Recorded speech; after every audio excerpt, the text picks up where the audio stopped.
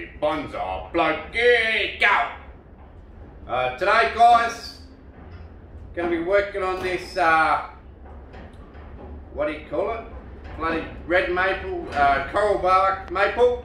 We're going to be working on that and basically repotting it. That's it. I trimmed this in autumn. And there were some people that said that trimming it in autumn you're going to get a massive amount of dieback, but every single one of these little twigs is alive with little shoots just starting to push out, even on the smallest twigs, which are like not much more than 1 mil. They're still pushing out, so I don't know whether I got lucky or whether the couple of people that mentioned that just don't know what they're bloody talking about. Because you do get that in life, you get a lot of people with a lot of opinions that know bugger all. So anyway, enough mucking around. Going to repot this one today. It's really healthy, got a pretty cool root system. All the new shoots are ready to push, buds are coming out. So I'm going to put it in a pot. I'm going to put it in an oversized pot because I still want a lot more growth out of this tree. I want to really try and find a really strong leader that just wants to go and really increase the height of this tree. I think it's too short for what it is. I think it needs to really increase in height. So repot into a bigger, well, not into a bigger pot, into a nicer pot, similar size. Because it is doing this tree a bit of an injustice, sitting here in this foam box. It's not good for it. It makes you not respect the tree for what it is, and to be honest, it's quite a cool tree. The old bark goes almost like this whitish grey, and then the young shoots are all this sort of red coral bark, which is how it gets its name. So anyway, let's get into it. I'll go and get the pot for you guys. I hope I didn't insult anyone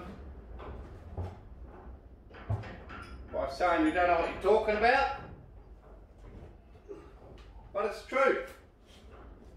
You get so many people with so many opinions, and a lot of them know bugger all. To be honest, most opinions in the world mean bugger all, but there is that odd gem of an opinion that actually does mean something, and you do got to be able to learn how to pick that out of the crowd and use that. Right, we've got no holes in this pot yet, so I'm going to drill holes. This is pool table pot. This is the only pot I got left in my whole place. I don't have any other pots apart from small little tiny little buggers. So I'm going to drill some holes in this, and this tree is going to go in this. Well over potted, way over potted, but I'm going to let it try and grow strong and healthy for the next couple of years, and hopefully we put on some really nice strong branching and growth on the whole tree. So let's get to it. Let's drill some holes in this pot. I'll have to get my electric drill out, and then let's clean this one off and get it in that pot. So as you can see, it's a massive pot, but it does look better than a foam box. So, you know, that poor old foam box, that tree in a foam box is just an absolute insult to the tree.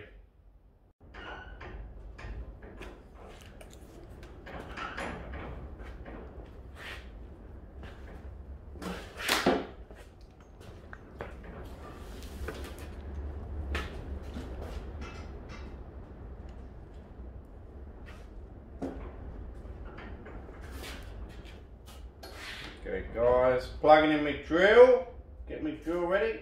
Now,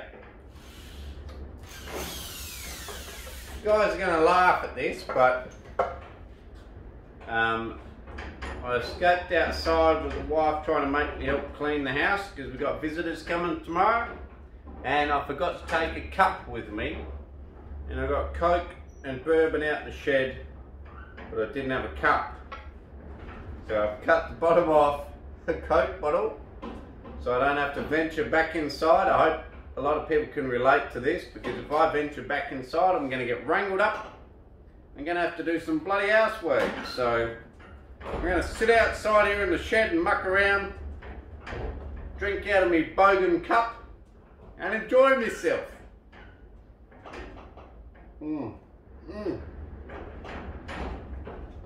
Bloody beauty. So I'm a bit scared about going back inside, but mind you, once this tree's repotted, I'll go back inside, I'll pay my dues and help out the wife do some cleaning. But in the meantime, you know, it's a Friday night. I want to have a bit of fun. I don't want to be straight away getting home from work cleaning the bloody house, do I? So here we go.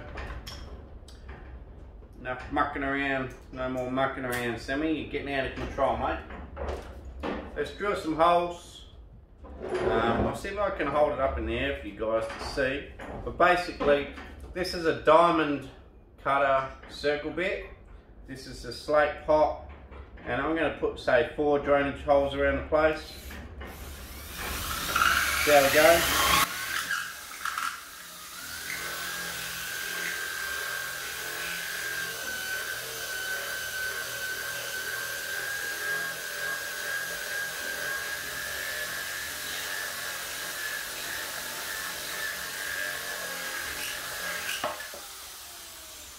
One.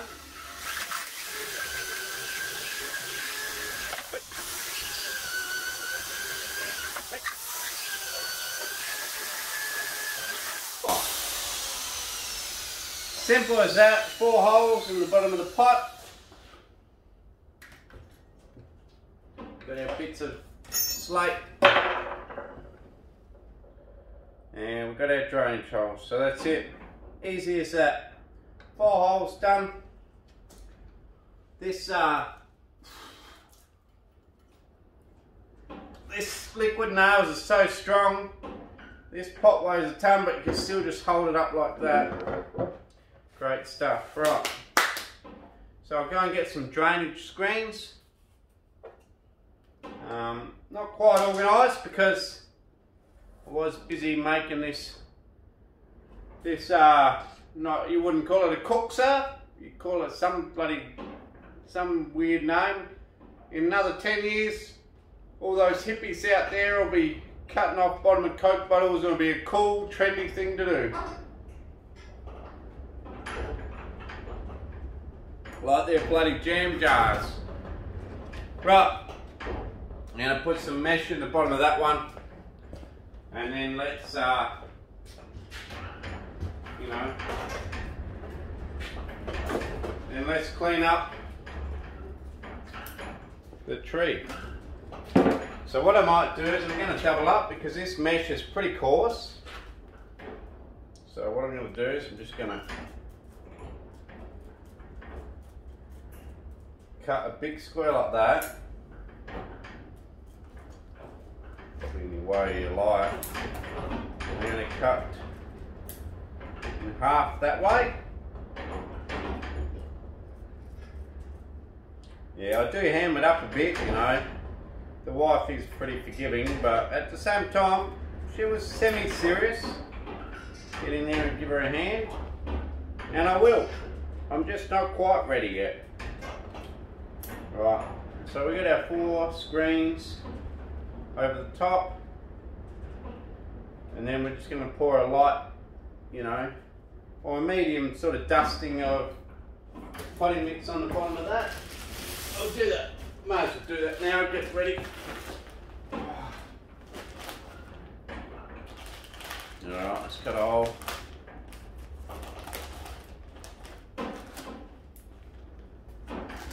So we're putting our cactus and succulent mix in here.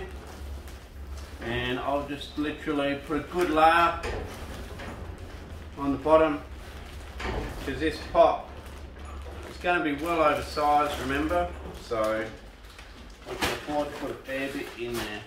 Right, so now what we're going to do is get it out of this pot.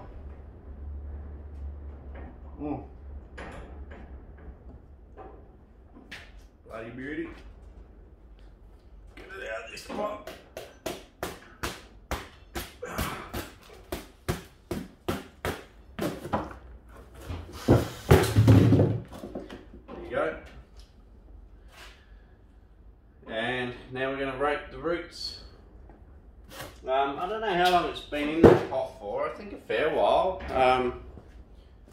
100% sure. If I was really enthused, I could probably go back and look at some old footage and find out how long exactly. I think a fair while. But anyway, the plan will be to put it in a half nicer pot, so that basically so I have more respect for the tree.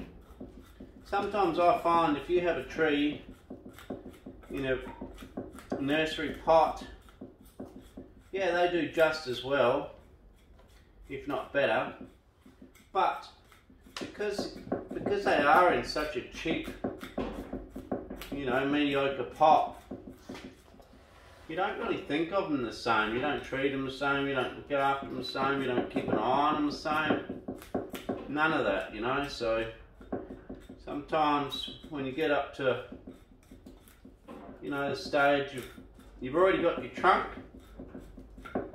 and you want to start developing it, sometimes you are better off trying to put it into a bonsai pot and develop it in a bonsai pot, because it does mean that your care for the tree is at a fair much higher level, you know? A fair much higher level. Does that make sense? I don't know, but it does to me.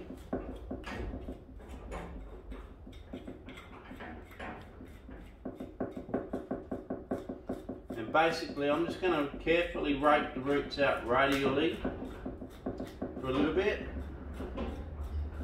just to get rid of some bulk.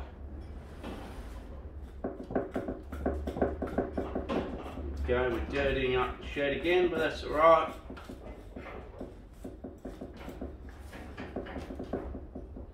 We'll suss it out.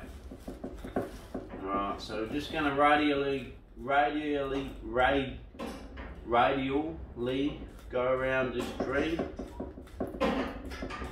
Bit of a tongue twister for a simple mind like myself. I have a very simple mind, and you know, I have a lot of trouble getting my head around some sort of words and things, but you know, I've always found, for me, I've always found practical work a lot easier, and you know, trying to be smart and say smart things just does not come to me at all. As you guys probably noticed by now, I'm a very simple sort of a person.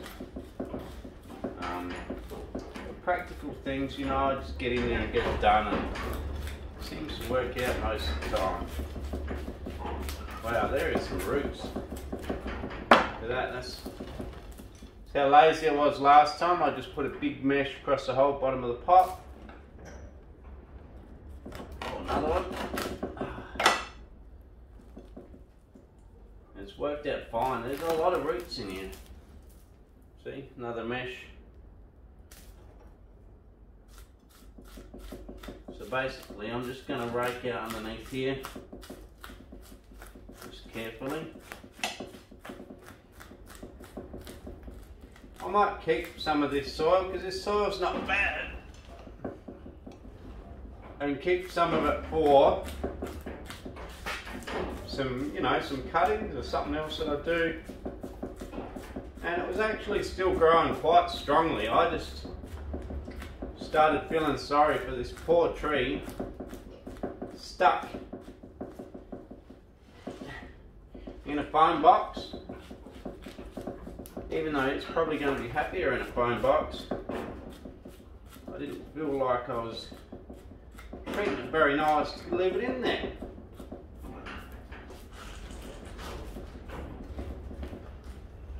I'm getting pretty happy with how the raking's going. I think we're nearly ready for the hose. So basically I like to rake for a while, do the hose. If you have a really fat root system, this one here is pretty easy to rake out, but some trees have they really mat up really bad, and when a tree mats up bad, that's when I do my technique of basically take a slice of cake off the bottom, but because this one here is reasonably tangle free, okay, it's reasonably easy just to rake it out sideways, hose it out and then cut some off. So there you go, that's that. Clean up this mess, absolute mess here. Got a turntable underneath here somewhere. Adrian Eggleton's spinning tree turntable, check him out, just Google search Adrian Eggleton's spinning tree turntable. It'll come up and we'll give you a link to go to his store and buy one of these stainless steel turntables. Best thing ever. I know that I'll never need another turntable in my life. Seriously, a once in a lifetime investment for less than $100 for the big one, and you've got it forever. So it's a no-brainer. It's a no-brainer. Check it out. Right, I'm just going to go and hose that one out, and then I'll be back with it all hosed out. Cheers. Okay, guys, you guys are looking at this the same time I am, as far as I haven't had a look at it. I just went and washed it in the dark and came back, and here we have it. So what do we do now? Well, look, I think we just chop good layer of roots off the bottom to help reinvigorate it a bit. Chop everything back a little bit shorter to help with divisions. These are proper root scissors, so they're designed to take a bit more roughness, and if they're not super sharp, it's not a big deal, although don't let them get too blunt, because the sharper your scissors, the less trauma it gives the tree, and the less trauma it gives the root system of your tree. And the sharper the cuts, the less I guess infection or whatever in the root system. Yeah, anyway, you get the idea. Just chop it back a bit, get rid of some main ones, and then what we can do now we got rid of some main ones there,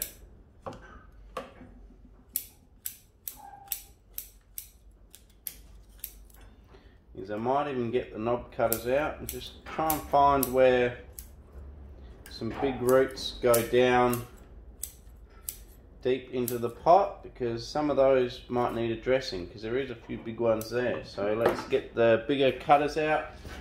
Probably something like the knob cutters.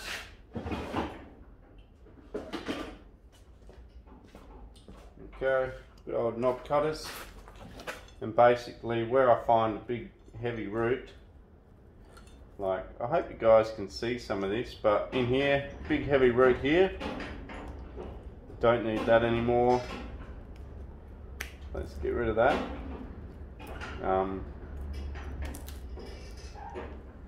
As you can see too, I've left dirt in the middle heart of this tree, and I always believe in leaving some in the middle. And if a tree gets too thick, then you just cut some V's in to get some new soil in, some new roots. But I don't believe on completely bare rooting it every single time you do it. I do believe in leaving some of the old dirt there. They just, I don't know, in my opinion, they seem to recover slightly better, slightly faster, put on quicker growth the next year. Another big one in here. Get rid of that. But each to your own, you know. Whatever you find out in your own tree, how you like to do it, that's up to you. You know, looking after these little trees can be done so many different ways, so many different methods of looking after a little tree. To be honest, you know, I treat them so similar to a pot plant that it's you know, most people don't believe that you can just treat them like a pot plant. Just water them and put them in a similar sort of mix and look after them like a pot plant, but you can. And that's how I seem to do it most of the time. Now we've got some really quirky roots here, which is really cool. Another one that comes back across here, which is fine. Got some nice roots out here. But we've got this one root here that crosses everything. So let's chop it back short and then see if it divides. Okay, so it's that little root. Don't want crazy crossing roots. Here it's dividing out pretty well everywhere. You know, I'm pretty happy with it. I'm very, very happy with it actually, how it's growing. Pretty cool root system. Front of the trees there somewhere. I think maybe even there. Some cool roots. Really happy with it. I don't have to trim bugger all. You know, it's going pretty well. Going really well. So there you go. Right, so now what we're going to do is we're just going to put it into the new pot. Just shuffle you guys over there. Now, if you noticed on my other homemade pots, I sprayed with a clear coat polyurethane spray, and that was to give it a darker look. But I think with this, the red bark of the maple, especially on the new growth and the nice leaves that it gets, I think the lighter coloured pot will actually do it well. So I'm going to leave the pot that colour. Just going to wiggle it in somewhere, I don't know, somewhere where I'm happy with it. Its angle, I don't know, there, I don't know. I suppose I should decide. It's going to be like this for a while. I think more around that way. I think more that way. Gives you a much better root system. You start to the back one. Yep. I'm happy with that. I'll just have a look at the camera. Remember, always stand behind the camera and have a look. See what you think. Yeah, that root system is looking pretty suave. Pretty bloody suave. Might even be time for one of me drinks out of my homemade cup.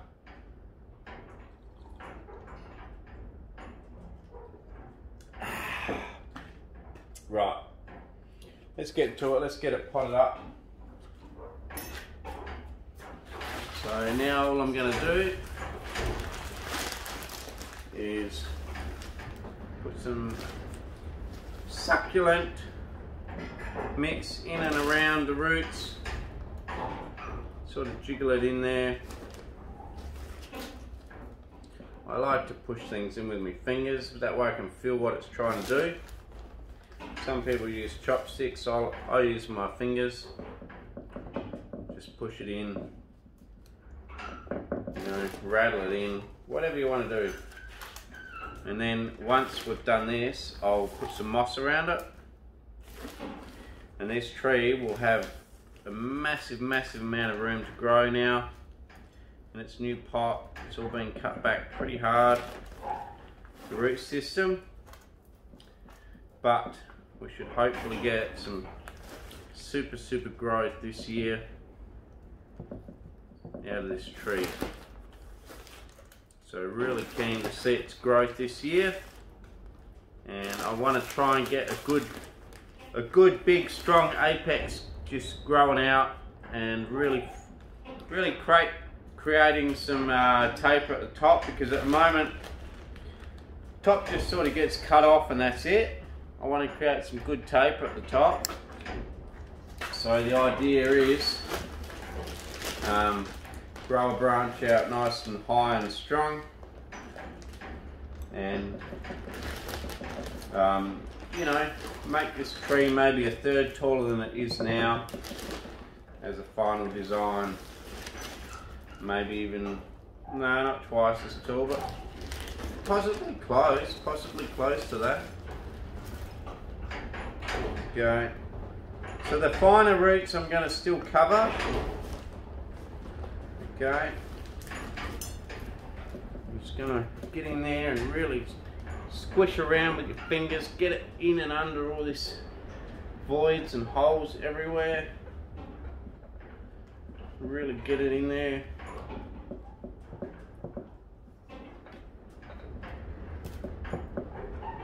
Like I say, this is way over potted, so if you've just jumped into this video and fast forwarded to now, I know it's way over potted. I just want some good strong growth, so I've purposely put it into quite a big pot, and I'm hoping in future that it actually puts on enough growth that it can actually look quite good in a pot this big. And you know, if future plans turn out that it stays in this pot forever, you know, obviously with some repots, that's fine too.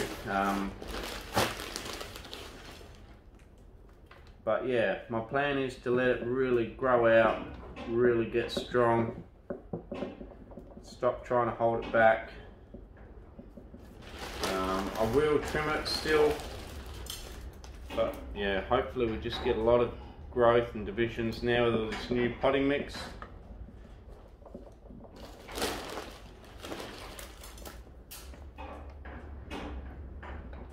Right, so I'll just expose some of these roots now, these good ones. It's a problem, isn't it? You expose these roots and what happens is the roots get dirty, same colour as your potting mix, and it becomes very hard to distinguish between your roots and your soil. So you don't get to, the root system doesn't really pop out too well. So what I'm going to do is I'm just going to brush it away as much as I can, and then I'm going to put some nice moss in between so that we can see. Alright guys, I'm ready for the moss, so let's get into it. I'll just moss it up on, probably on hyperlapse. Got a nice big tray of moss here. My son collected it in the paddock. He loves collecting his moss trays. And there you go. Lots of good moss. Thanks, Sethy boy. Thank you very much.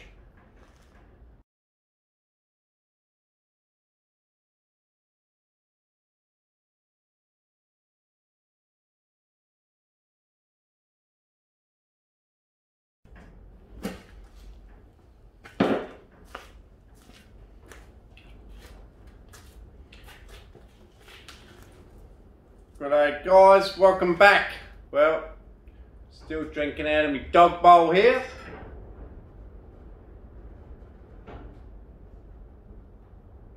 Bloody beauty. But I'm gonna have to go inside soon and do some work, so. Anyway, finished potting up this tree. So she's ready for spring now. Should be good. As you can see, way over potted. This has an absolutely magnificent root system. I might try and find a squirter bottle and just clean the roots a little bit with a squirter bottle, but really cool. So I'll give you guys a spin on the way out. I'll give the roots a little bit of a clean before then so you guys can see it in, you know, in its real deal.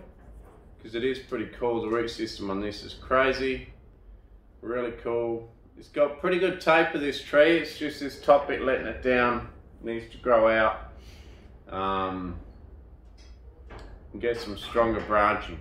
But anyway, cheers for watching Aussie Bonsai Bloke. Please like, share, subscribe. Tell your mates about the channel. Cross your fingers I don't get in trouble with the missus, because I was meant to be inside doing some housework before we get some visitors, but I couldn't be bloody stuffed. So anyway, I'm going in there now, don't worry. I'm gonna go and pay my dues. Just gonna give you guys a spin on the way out, but I'm just gonna clean the tree first with a bit of water.